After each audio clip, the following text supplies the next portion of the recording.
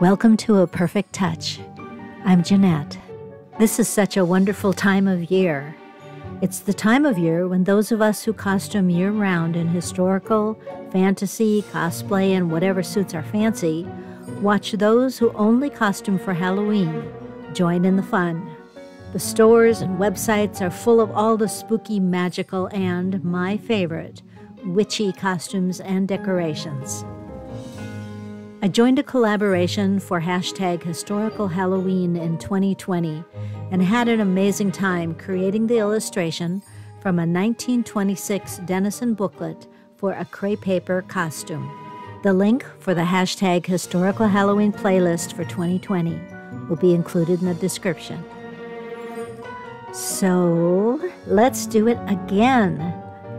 Inspired by artists and illustrators on Instagram whose style reflects unique personalities and exceptional creativity. The beautiful designs of wistful.art witches.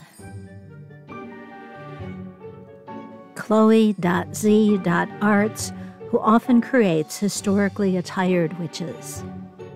And Roy the Art, who has incredible series for astrological signs and birth month witches. With these styles and creativity as inspirations, a collaboration idea was born, and the title is #whimsicalwitches. Create a costume reflecting your unique personality, passion, talent, interest, or dream, and share your creation on any and all social platforms with the hashtag.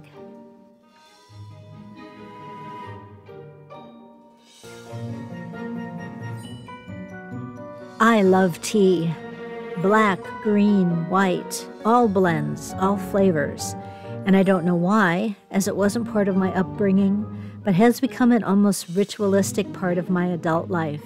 And my friends and family know of this love, and gifts are easy when my name is on the list.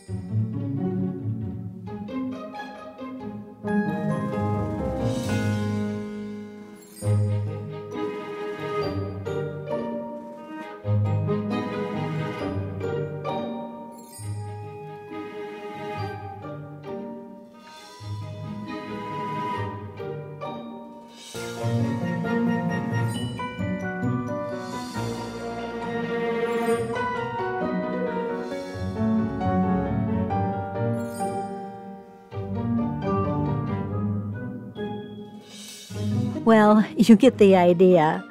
And I also love flavored honey sticks. I'm not an expert. I'm not trained. I'm just a lover of tea and have shared it whenever possible. In 2009, I hosted my first public tea, where I also shared my new passion of Victorian costuming. I invited a fun group and presented Victorian dressing from the inside out, or how did they wear all that stuff? I had set the tables with my collection of Tea for One, which is a nested set of teapot and cup. I invited 20 people and knew many didn't know each other. I had 2 sets of 10 designs, and part of the fun was to find your teammate, the person with the teapot identical to yours, and introduce yourself. We shared food, friendship, and then I gave the presentation from garments I had made, shown on an antique dress form named Victoria and a modern dress form named Vicky. I've organized and hosted Edwardian and Victorian events and classes in my state, and tea and friendship have always been a part of those wonderful times.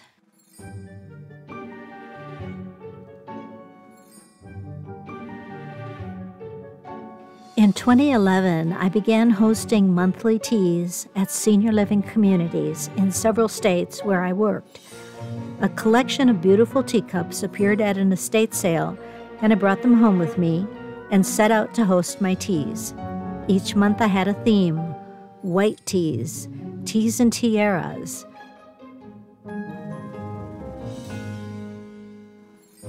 Valentine tea, Mad Hatter teas,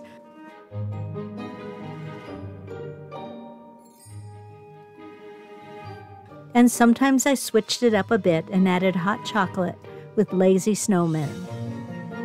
But the most popular of my teas were always my witches brew teas. We had so much fun wearing the witch hats I brought, watching my brew boil and bubble, ginger ale, pineapple juice, and lime jello, enjoying the decorations and treats, then practicing a few white magic spells to sleep well and throw our troubles away.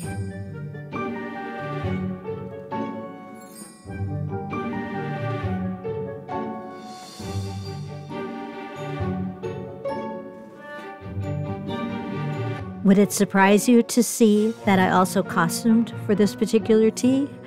The seniors loved it. And so did I.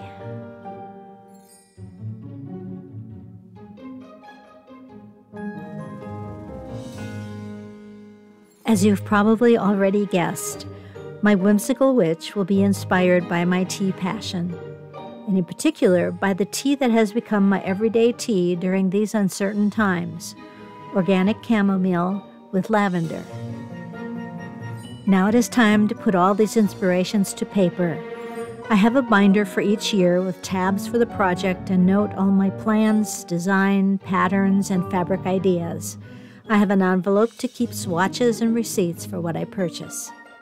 I've been eyeing these reproduction historical patterns from silk and thimbles on Etsy, and this is a perfect time to give this new-to-me pattern line a try.